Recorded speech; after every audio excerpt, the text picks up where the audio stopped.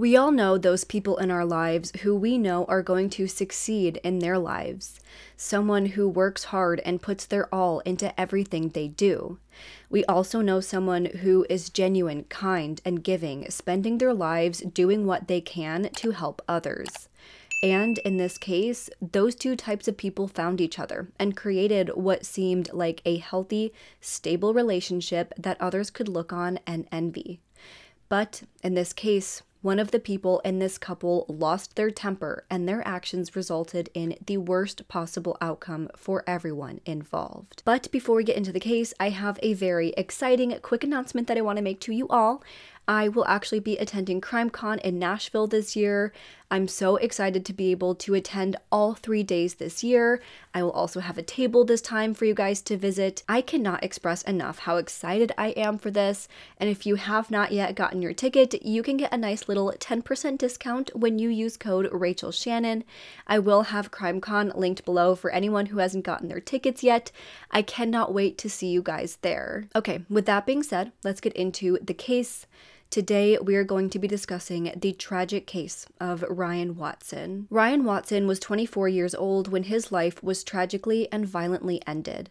Those who knew Ryan described him as having such a big personality. He was bubbly, fun-loving, and caring, very kind-hearted and helpful. He was the type of person who would do anything for anyone. Ryan was known to love animals, especially dogs. He was known to be athletic and talented in sports such as football, BMX biking, and pool. He loved hanging out with friends and listening to music, just like any 24-year-old man does. At the time, Ryan worked as a support worker for Headway, a nonprofit brain injury organization. Headway is known for doing charity work all around the UK, working to improve the lives of anyone who sustained a brain injury by helping to provide vital support and information services. Clearly, Ryan was the type of person who wanted to help others. Overall, he was kind, intelligent, and wanted the best for anyone in his life.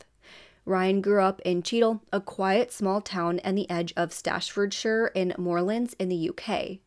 It was there where he met 24-year-old Alice Wood, with whom he started a relationship in March of 2020. Alice Wood is the daughter of Deborah Sproston and Trevor Wood, who were divorced at the time, and she had 2 brothers. Those who knew Alice described her as quiet and studious. Throughout her life, she was always a very intelligent, clever girl with a promising future. In secondary school, Alice was a part of the gifted and talented group. She was a straight-A student who was very ambitious and had high expectations for herself and her future. In her free time, her and her mother loved going to the pub for quiz nights. At the time, she was almost done with her senior year at Manchester University. After that, she was about to begin a master's program at the prestigious Cambridge University, where she would study theology, philosophy, and ethics. She was destined for greatness. 6 months after Ryan and Alice began dating, the two were engaged. By October of 2021, the two bought a £120,000 home in Road Heath in Cheshire with the help of their parents. They seemed to live a very simple and happy life. They had 4 dogs. Alice was an intelligent university student, while Ryan was a charity worker whose life work was to improve the life of others. On the night of May 6, 2020, Ashley and Ryan went to a 60th birthday party for one of the clients that Ryan worked with at Headway. When they first arrived to the party, Alice and Ryan were seen carrying a gift bag before sitting at a table together with drinks in hand, laughing with one another, and having a good time. According to others at the party, Ryan was known as being the life of the party. He was always dancing around, chatting to the other partygoers, and even helped an older woman after she fell on the ground at this specific party. Meanwhile, Alice's demeanor was described as a bit cold. At some point in the night, Ryan got to talking with another woman who also worked at Headway as a service worker, Tiffany Faraday. According to Tiffany, the two clicked and continued chatting for a while, and eventually it seemed that Alice was sort of pushed out of the conversation. After that happened, Tiffany could tell that Alice was getting annoyed. As Ryan was dancing around and having fun, Alice just sat there and watched, not really participating. Eventually, Tiffany felt like Alice was just seething and was sitting there staring at her as she went on and chatted with Ryan for a bit longer.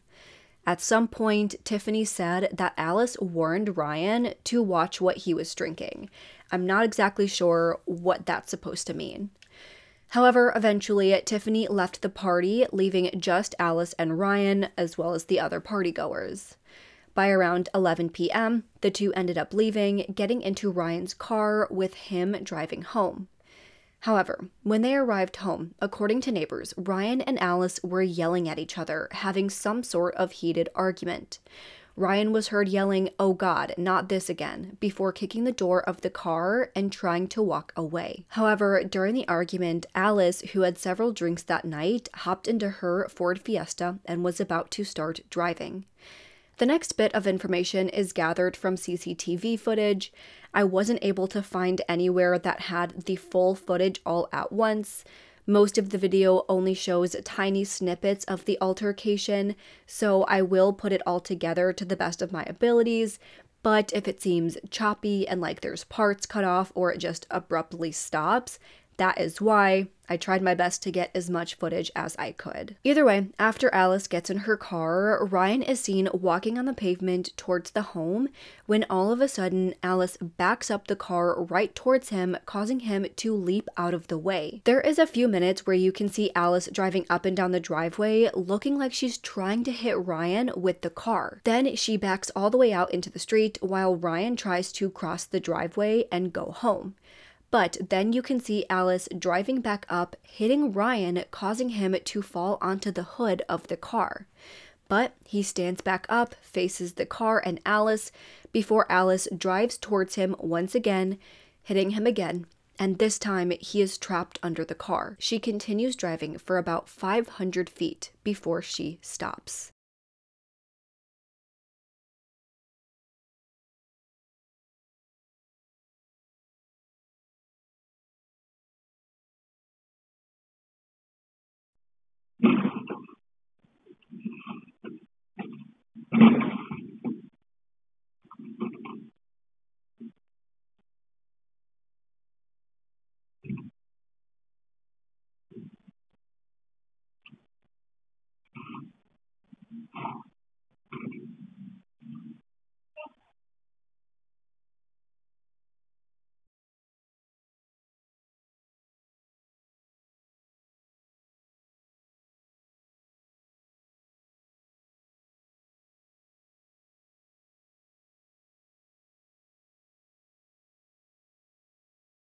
Minutes after that happened, a neighbor reports that Alice ran up and banged on her door, asking for help.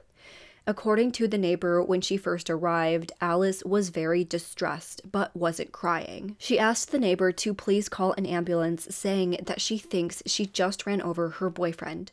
She explained to the neighbors that she was upset that night because I guess she thought she left her cell phone at the party and she wanted to go back and get it, but Ryan wouldn't let her.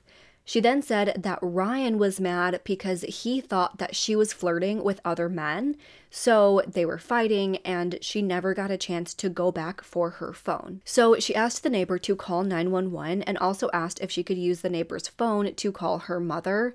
But once Alice got the phone, she couldn't remember her mom's number because of how distressed and panicked she was. After calling 911, the neighbor ran outside to see if she could help Ryan. The neighbor said that she was expecting for a man to be lying on the side of the road, crying out in pain.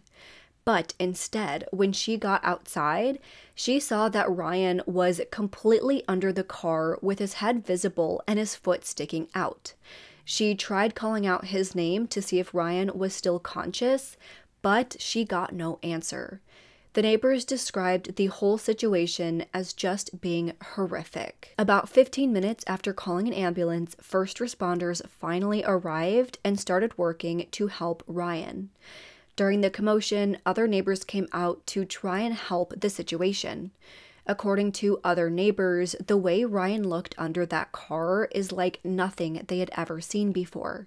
The passenger side door was open and the engine wasn't even hot yet. There were drag marks near the car with blood smeared across the road, and Ryan was really jammed up under that car.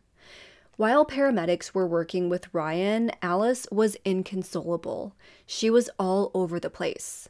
Neighbors said that they had to physically hold Alice up for parts, but they couldn't tell if it was because she was really drunk or if she was just that traumatized.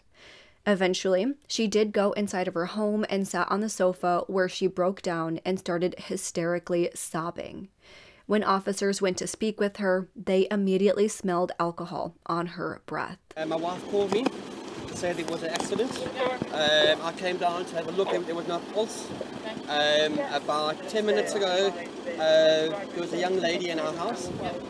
She walked outside now with us, and she said to my wife and myself that she's the driver.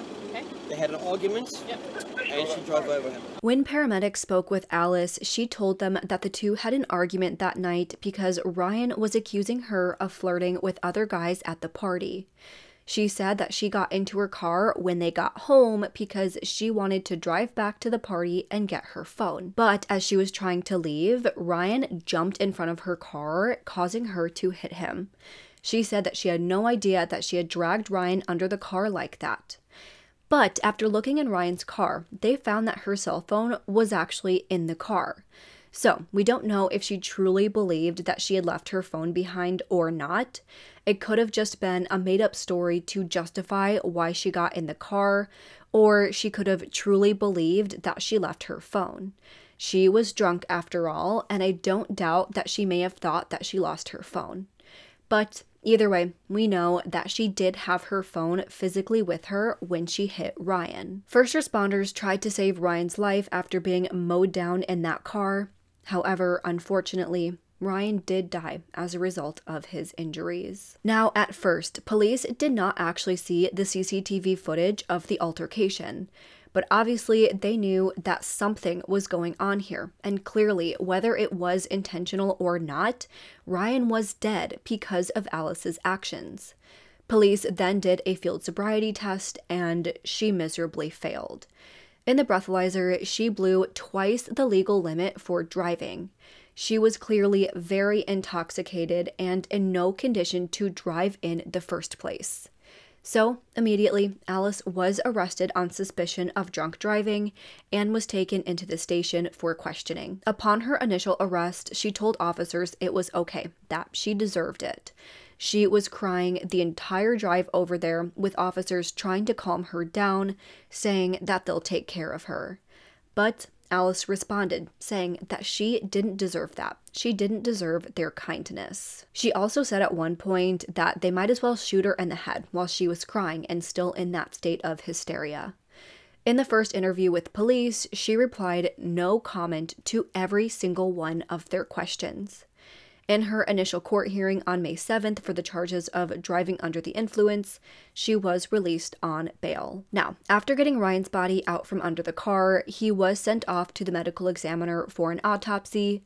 According to the medical examiner, Ryan had suffered multiple fractures, cuts, and bruises to his face and torso, and he had brain swelling. His cause of death was determined to be the result of crush asphyxiation. He suffered a great deal in the moments before his death. Also, as a part of the investigation, of course, police looked into the surveillance video from the area around the party, inside the party, as well as from the neighbor who looks to have a doorbell camera or something like that. At the party, as I stated earlier, it appeared that Alice and Ryan started the night out by having a good time. They were dancing at the table together, drinking, and seemed happy. However, as we know, eventually things turned sour as Ryan started chatting to Tiffany, which made Alice very jealous. Investigators saw that over the course of the night, Alice consumed 2 glasses of wine, 2 shots of rum, and a glass of champagne. Once again, we can see that she was very intoxicated. After the party, the pair is seen walking out to Ryan's car before he drives them home. At home, they see the altercation taking place, and they see that Alice is clearly purposely trying to hit Ryan with her car.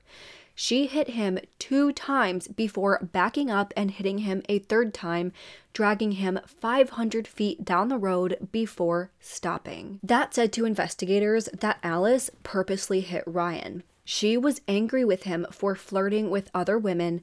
She lost her temper, and when she got home, as stated by the witnesses, she played a game of chicken with her car and Ryan until she ultimately killed him.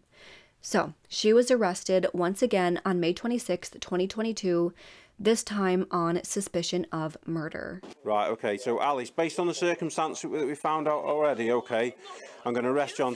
No, listen to me, okay, I'm going to arrest you on suspicion of murder, okay, so you don't have to say anything, but by own defence, you don't mention now something which later on in court. Anything you do, so maybe we can have... And I do believe this time she was denied bail and had to await her trial in jail. After about a year and a half, finally, by late December of 2023, Alice's trial for murder started. The prosecution stated that after the night of bickering and arguing, Alice lost her temper and killed Ryan. They talked about how Ryan was seen on cameras being a gregarious and outgoing party guest, having fun and dancing. Meanwhile, Alice was cold and not interested in socializing or having fun. After seeing how Ryan interacted with Tiffany, Alice became extremely jealous and the two had a huge fight. By the time the two got home, things had heated up. Ryan got out of the car, he kicked the door, and tried walking off. But then Alice lost her cool and made the decision to use her car as a weapon. She got in and reversed towards Ryan, almost hitting him before driving backwards and forwards several more times, even driving off of the driveway and into the yard a bit with the intention of hitting Ryan. She hit him 2 times, but each time he got back up. So her hitting him that 3rd time, only stopping after dragging him a few hundred feet. That shows that she intentionally hit him, and not only that, but she intentionally tried to cause bodily injury. At the trial, Tiffany Faraday took the stand to testify. She told the courts how she knew that the way her and Ryan were behaving may have been a bit inappropriate, and that she understood why Alice was glaring at her the whole night while she was talking to Ryan. Like I said, she left the party before Alice and Ryan, but after leaving that party, shortly after 11 p.m., she noticed 3 missed calls from an Instagram account called Rye, which was a private account, so she couldn't see who it belonged to. She tried calling the account back, but got no answer, so she sent a message saying, "Who's this?" She later found out that it was Ryan trying to call her from his account. We don't know if this was maybe while they were driving home or right after the party. Maybe he was getting out of the car, and as he was being chased down by Alice, he called her for help. I don't know though, and I don't think we will ever truly know why those calls were made. You would think if he was just trying to follow her and get to know her more and wanted to sort of, you know, talk on a long-term basis, like, hey, we really clicked, let's keep talking, he would have probably sent her a message instead of calling her 3 times, but that's just my thought. The defense, on the other hand, were arguing that this was all just an accident. It wasn't an intentional murder. At the trial, Alice testified in her own defense. She said that at the party, Ryan was actually the one who got mad at her and started the fight on the way home. As she told first responders and neighbors, Ryan started accusing her of flirting with other guys. She said that he called her a slag and a whore, and said that she embarrassed him in front of everyone. When they got home, she said that she went into her car, telling Ryan to just go inside and go to bed, assuring him that she was going to her mother's and that she would be back in the morning. To this, Ryan allegedly replied, "Your mom's effing dead." At that point, Alice said that she just wanted to scare Ryan with the car, but when she realized that she actually hit him and dragged him along the road, she said that it was like stepping into a nightmare. She was in hell, and it didn't feel real. But of course, that CCTV footage kind of spelled out the entire situation and showed that Alice drank much more than she should have. She got angry, and she did purposely hit Ryan, her fiance, with her car. Not only did she hit him with her car, but she hit him twice, and both times he stood up. But that wasn't enough for Alice. It wasn't enough to just hit him and let him, be scared and get up from being hit by the car. She had to seriously injure him. And that is shown by the third time that she hit him with her car. So after 3 weeks of trial, the jury was sent off for deliberations.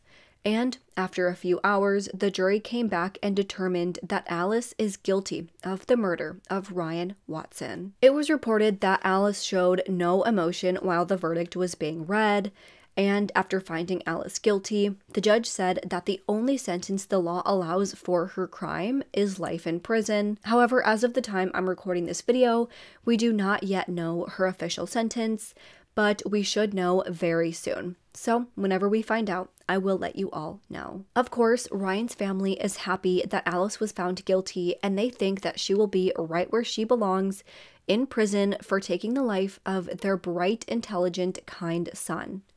Obviously, the guilty verdict won't bring Ryan back or even stop the hurt that they will have to suffer for the rest of their lives.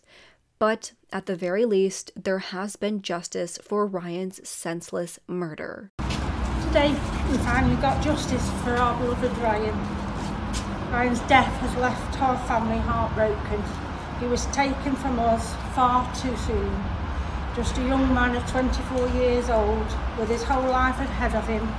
He had just started his working career with the charities at Headways, with helping other people, which he loved to do. Ryan had just a big personality. He was bubbly, fun-loving, caring person with a heart of gold, and he'd do anything for anybody. Ryan loved animals and he loved his dogs. Ryan was always good at sports like football, BMX biking and playing pool. He loved hanging out with his mates and playing his music. He will forever be missed, and all his family and friends are heartbroken to know that we will never get to see Ryan again. Words cannot express how devastated we are with the loss of Ryan. He touched the hearts and enriched so many lives of everyone he knew. We only had 24 years together, but we are proud to say he was our son and a fantastic big brother. So that is where the case sits as of right now. This was definitely an interesting one, especially given that we got to see the CCTV footage. I think if we didn't see that footage, this case might have gone a little bit differently. Who knows if she would have actually been convicted of murder, because she easily could have argued that she accidentally hit him and didn't realize that he was being dragged under her car. But the fact that we got to see that footage and we saw that she hit him 2 times with her car before hitting him that third fatal time, I think that shows that this was intentional.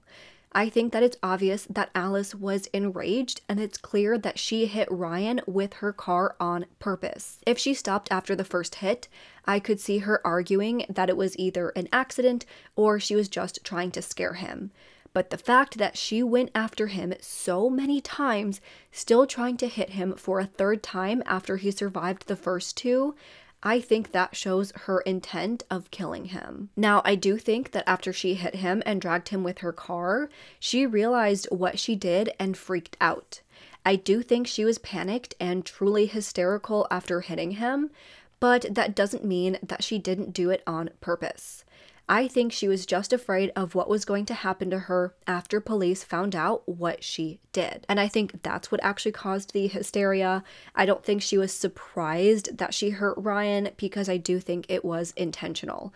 I do think she probably regrets what she did, but at the same time, she didn't really show any emotion at her court hearing, so who knows what she thinks of all of this. But that is all I have for today's video, and now I want to know what you all think. Do you think Alice did this on purpose, or do you think it was an accident? Do you think she fully meant to kill Ryan, or did she just want to hurt him?